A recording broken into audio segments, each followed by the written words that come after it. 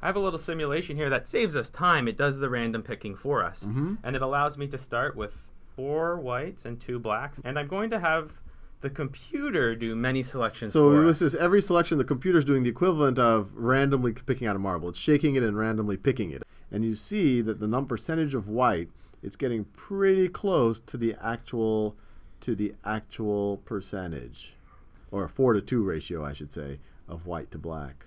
So I think I believe you now, because at the beginning I see a lot of variation on this graph over time, and now it's kind of flatlining. It's definitely, it feels like it's converging to the actual proportion. And once again, there's some chance that it didn't. This could have been just one of those one in a quadrillion circumstances where it just kept picking a white every time. But this is consistent with the intuition, as the more trials you have, it just becomes harder and harder. The probability of it being a significant departure from the actual proportion becomes lower.